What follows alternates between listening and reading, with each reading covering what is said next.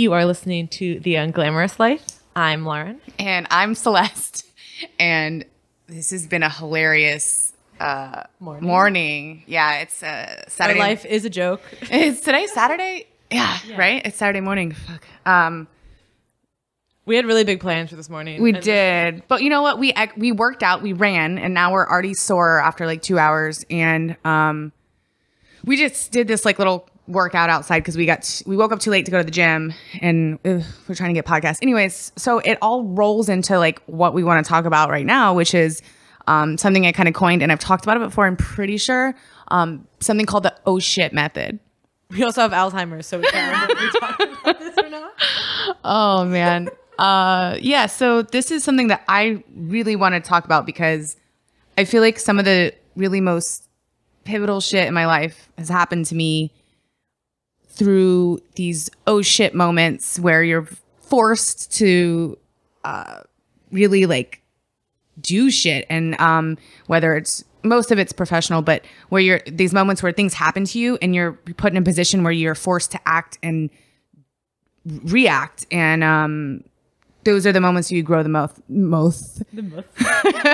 And I'm also laughing because I can hear my dog Simon snorting. He's snorting under the table. That's distracting. But I know we've both had those moments in our lives. Everyone has, but I think this year for me has been super full of them. And I know you kind of went through that when you started your business.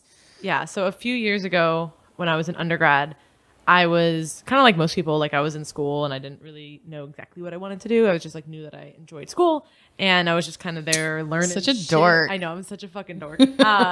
And so at that point I had hired a coach and I had started getting like more serious about competing.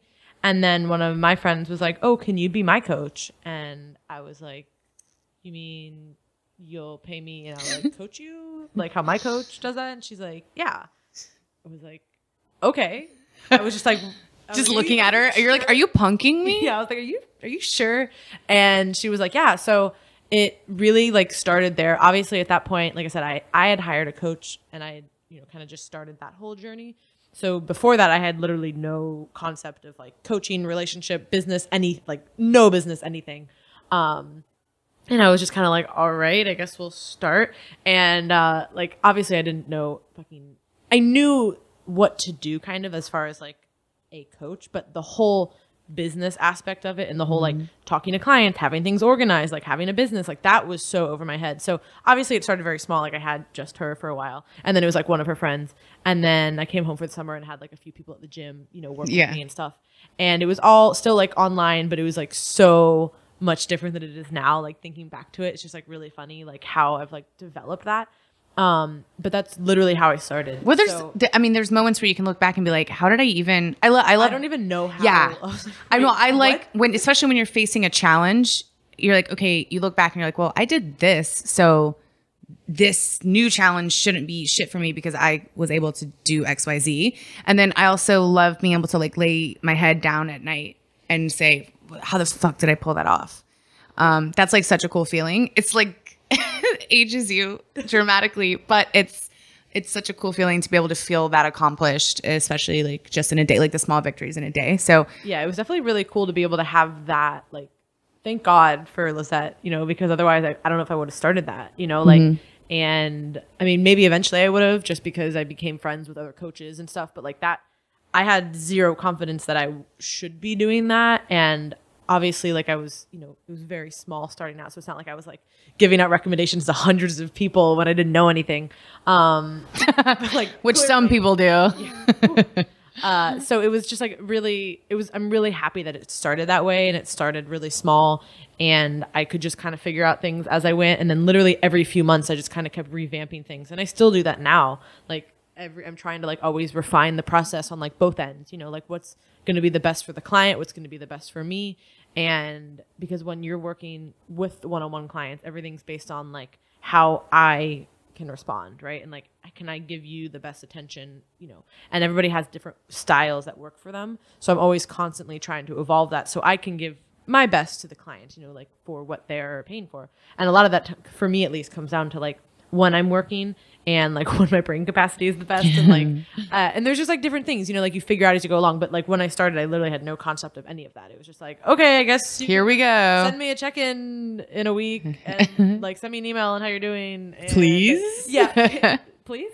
And I look back and like Rye still has like my old computer that I had in undergrad, like he'll like do like programs and stuff on it, and like we'll find like randomly like old stuff on there, and it's like the first program I ever wrote, and it's like terrible, or it's just like It's just not what it is now. like makes sense. Yeah. I'm just like, oh my gosh, like or like how it's laid out, and it's just like really funny like looking back at that kind of stuff.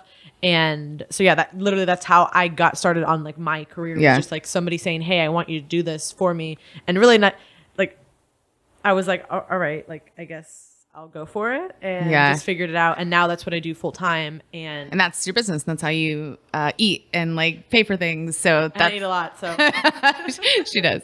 And that's actually really cool. So I feel like a lot of things in my life have happened in that way, you know, starting from this year has been just like a monstrosity of stress and like just, oh shit, moments and things that happened. But I will say that before I had my business and all this, in wrestling, when I wrestled for WWE, all of the really cool shit that happened to me was out of a moment of like a fuck up or something that went wrong and then had to be fixed. So for instance, I won a battle royal live on Raw on accident. The spot got messed up and I wasn't supposed to win. It was a battle royal for the number one contender for the title.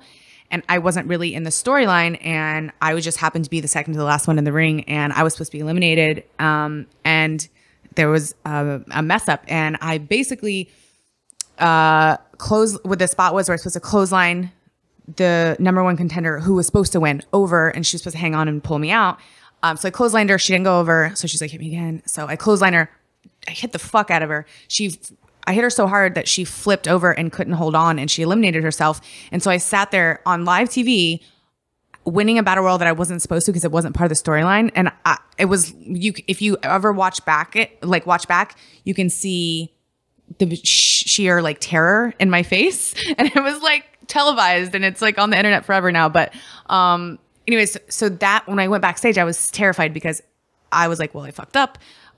This wasn't part of the storyline. Now writers are going to have to rewrite stuff and like all these things. And it ended up thrusting me into a storyline, and I wasn't really ready. And I was like, okay, fuck it. This is my chance. And it happened. And now this is how, and that's actually the road to how I won the title. So stuff like that is my favorite because shit just happens and it forces you to step up and I don't know, be like a better version of yourself. So I kind of always think back at stuff like that when something happens to me that's it's like really pivotal. Yeah. Like it basically changes, like you could go either way. Yeah. Like what we always talk about. And like that's what I think happened this year a lot for you was things could have gone either really good, right, like they have, or it could have gone like really fucking bad. I've found that I thrive under pressure, even though like I hate because like I get panicky and stress and like all those things, but I thrive under pressure. And so for anyone who doesn't know, I had a really crazy year. I got a divorce this year. I lost all my employees basically and had to restructure my business in the beginning of the year. I didn't even have a warehouse. I had to ship out of an employee's house for like 2 months. I didn't have a place to live. And I was like sleeping on my mom's couch until I could get my shit together. And then, so I was in this oh shit mode for like literally this entire year. And finally everything kind of stabilized. And through that, I learned so I was literally in charge for not only, so I wasn't married anymore. I didn't have that support system. It was just me. Okay. Now I'm running this business myself because my ex-husband was involved in it. And so now it's just me. And now I have these new employees and now I have to establish like these roles and these lines and how the business is going to function and like all that. So once it got stabilized, I was able to like breathe a little bit. And you have actually been involved in this entire year. And literally like January 1st. Yeah. And I was here like literally last year. Like remember it was like it was like right before New Year's. It was the beginning of the end for my marriage at least. So you've been involved in and it's there's a lot of things that we would never talk about, but shit, we went through some real shit this year. And once I kind of went through this big phase of like, oh, the panic, oh, fuck, what am I going to do? How am I going to run the business myself? Okay, from that to getting new employees that I trusted, and we, rebuilt everything, and the company was doing well. And then we had another bump in the road where this is extremely recent, like 2 weeks ago, where I lost 2 of my core employees, like with no notice. And it fucked me. Or I didn't let it. I didn't let it. I was in panic mode for a couple days, but because I had gone through so much this year, I was like, honestly, like, what else can happen? Come on, 2017. Anyways, so that was another like, oh shit moment that forced me to get my shit together. Okay, here's my plan. What am I going to do? I have to put new people in new places. I have to strategize how I'm going to handle and take on all this extra stress. And, it was right before Christmas, and I have to ship out all these packages and stuff. So it was a literal entire year full of oh shit moments. But now I would say like everything's probably like setting you up better for like next year as far as I'm like, please God, next year. Oh man. 2018. No, but I think honestly, like the little bit that I do know about, like obviously because our businesses are so different, like structurally, but I think that you're in a better place now to grow for next year, and like you've aligned yourself with like the right people, right. And like everything is structured how you want it to be for the most part. I would say like It's not like out of your control. And you can, like I'm really excited for like how everything is like lined up now, even though there's been multiple bumps in the road. Yeah. It's been really cool it sucked to be the part of everything like for those like really shitty months. But through all those ups and downs, like I think now finally things have like stabilized and like are definitely on the up. Yeah. And like, basically just setting up for 2018 and I hate being that person. I'm like, oh, new year, new me. Like that stuff's so dumb, but legit this year was like so crazy that I'm just like, for the love of Christ, I could not be the same me in 2018. Please let me be somebody else. No. But even this podcast too. Like we don't know what the fuck we're doing. No. We're still figuring it out.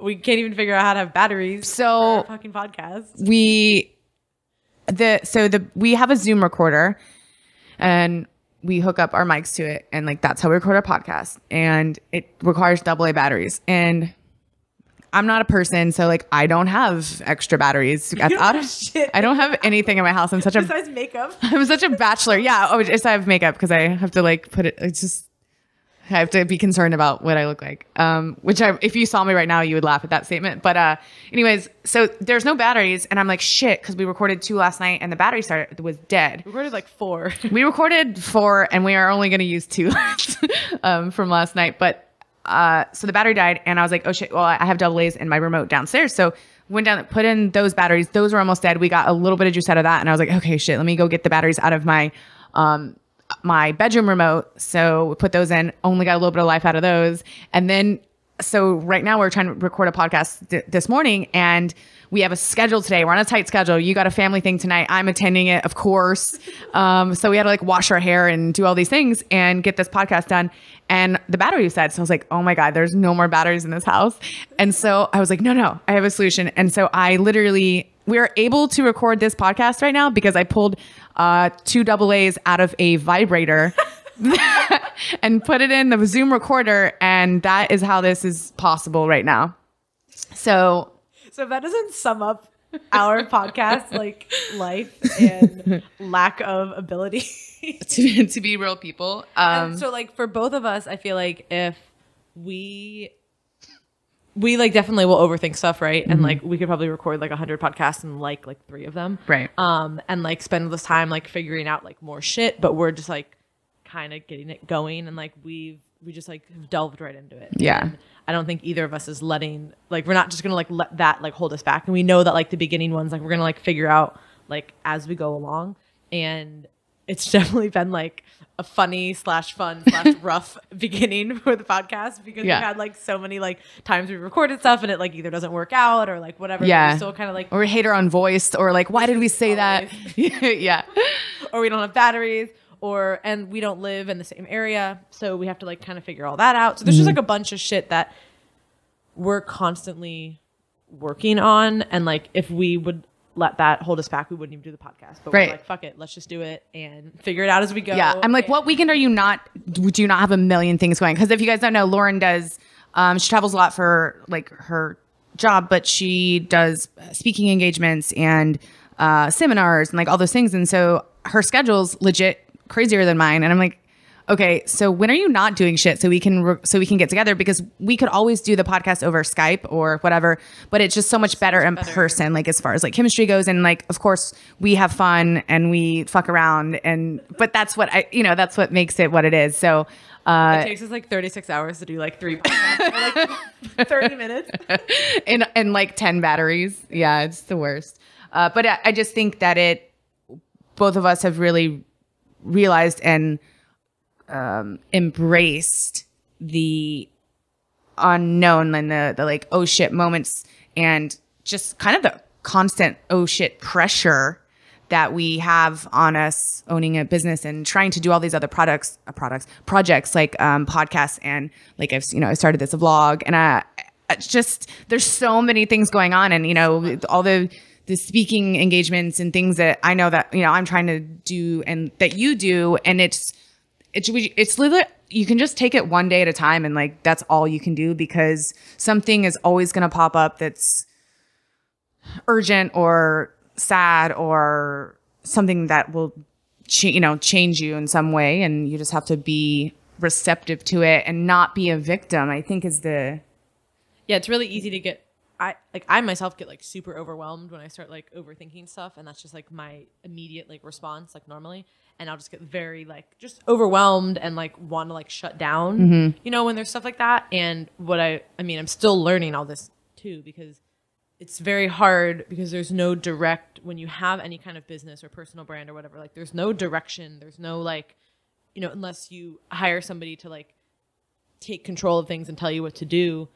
You're basically running the show. It's like all on your time, your own thoughts. And that can be very overwhelming. Yep. If you don't have like a system in place or like for both of us, I know probably the worst thing is like we always have like 200 ideas going on and like we want to like do all of them. And then we do like that can like cripple you to do like none of them. Yeah. Because you're like, oh, fuck it. Like I'm super overwhelmed. It could just make you lie in the fetal position. Yeah. And rock back and forth.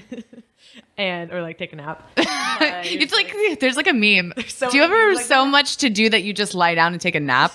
Yes. So that can be that's just like the reality of like trying to do stuff like on your own and getting uncomfortable and growing. So it's just something that like we both have to work on and like harness because we have all these ideas and we have all these things that we want to do, and just being able to like consolidate them and actually just like fucking do it and like make it logical. Yeah. So taking the first steps of like doing things, even if they're not perfect, maybe like a podcast or like starting a business or whatever you want to fucking do. Dude, is really what you. There was a World Star posted it and I reposted it. I love World Star. I was on Instagram and they posted. Actually, Christina, who works for Celeste Bodies, she sent it to me because she's also been super involved in all the shit that has had the shitstorm that has been this year, and she has really stepped up, by the way, but she's amazing and super loyal. And anyway, so she sent me this World Star meme and I reposted it on my Insta story, and it was like something like hey, that podcast, start it. Hey, that idea, put it into action. Or like it was all these things like, hey, this thing that's in the back of your mind, just fucking do it. And I felt like that's been my year because I've had a lot of ideas and things that I've wanted to put into action, and I've just done it. And this is straight up just been my year, even though it's been crazy shitty. It's been also just super fucking pivotal, dude. So I feel like that is like a really good summary of the course of events that have taken place. It's like, hey, this thing, do it. This idea, make it happen. This business, start it. Oh, all that stuff. And, for sure. The podcast is definitely a good example of it. And this will, who knows what's going to happen with the podcast, like how it'll develop and, what it'll turn into. But I think that, we don't even know. So that's And we're not going to know because all this stuff is like always changing too, which is part of the weird thing with like businesses and personal brands and stuff like podcasts and whatever, because they're literally always changing. Like right now, my main income is coaching, you know, like online coaching and doing that. But that could change. Like the industry is always changing, and like there's always going to be a place for that. But like there's also other things that are going to like just happen and evolve, and you have to be like up to date with all that and not constantly, you know, like, oh, I used to do this and like this is how I want to do things, or like, oh, I did that for 10 years and like whatever. And like if you're in this kind of an industry, like it's just not gonna happen. Like if it's anything like related with like internet, like it's just always interweb, like the World Wide Web. It's like always just changing, and like it's a lot of people get stuck like that, and they're like, oh, I used to do this and I still do it this way, or like because I put in my work this many years ago, I'm just gonna, you know, I deserve this. And it's like, no, there's new people like literally every day. There's like bigger, better, smarter, you know, faster people all the time. So change is uncomfortable and it's hard, but you're right. There's always someone smarter, younger, prettier, hungrier, you know, than you. And you always have to be aware of that. So if you're not constantly growing and evolving, then fuck off. Like, you know, that's it. Like if you're not willing to grow and change and accept new things and learn new things, then you're totally screwed. And I think that's sometimes like how people end up, and I'm not saying this is a bad thing, but, and I think it's more of like an old school thing where, you know, say your parents, oh, well, my dad has been with this same company for 30 years and he's only done this. And, you know, there's situations like that, but, I feel like, and maybe you have grown in that position and you've gotten promotions or moved ahead in the company and stuff, then awesome.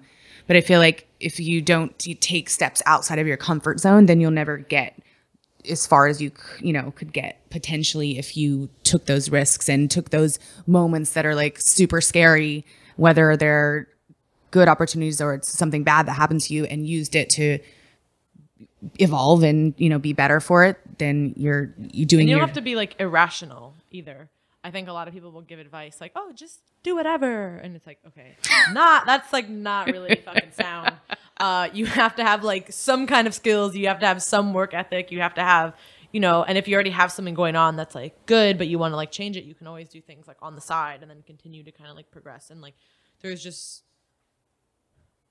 has to be like, with really fucking anything that we're ever going to talk about, like there's always like a middle ground, right? Yeah. So you have to be somebody who's like willing to like put your balls on the line, work your face off, do whatever, be adventurous, but you also have to like be smart too. Yeah. And don't just think that like, oh, just because I want something to happen and this, I'm passionate about butterflies, like, or pillows or what. I'm looking at some shit on which actually I would totally get into a stuffed animal business because I love stuffed animals. So new business venture 2018. But you can't just be like, oh, I like that, and then just like sit on it and not do anything. Right. So I think a lot of people will like feel like they have a quote unquote passion for something, and then they'll be like, oh, it'll just like happen. And that's terrible advice also. So there has to be kind of like that in between. You have to try to be an adult also, and like adulting is hard, but we advise it. So as we're not really adults, but we're trying. We're trucking. Keep on trucking. But no, I guess that's the oh shit method. And it's definitely unglamorous, but if you follow through with whatever it is and you're willing to put in the work for it, you're going to get whatever you want out of it. And that could be like a personal thing or a new business venture or, you know, anything. A new stuffed animal company, which you'll be seeing from Laurin in 2018. Thanks for listening, guys. Okay, guys, so we want to hear from you. We want to hear about your oh shit moments and what your oh shit method was. What did you do to overcome something super pivotal that happened to you, and how did you use it as fuel, basically, to excel, and how did you get through it? We want to hear your cool stories. And we want to talk about it on one of our next podcasts. So everybody has a really awesome story, and it's just, we like interacting with people and like hearing shit like that because that's really, I mean, it's inspiring to us. And like obviously want to hear about how you guys are like improving yourselves, and like it's just cool shit. Yeah. That's like the best part about like meeting people to me, like when we go to like events and stuff, is like hearing stuff like that. Right. But since we can't meet everyone, you can send in an email or you can comment on one of our latest Instagram posts when we post about this particular podcast. So if you've listened, send us a message and we want to hear about it, and we'll talk about it on one of the next podcasts. Boom. Thank you for listening to The Unglamorous Life. Please subscribe to the podcast and leave us any feedback. Go to celestialbodies.com and laurinconlin.com. and remember, life is unglamorous.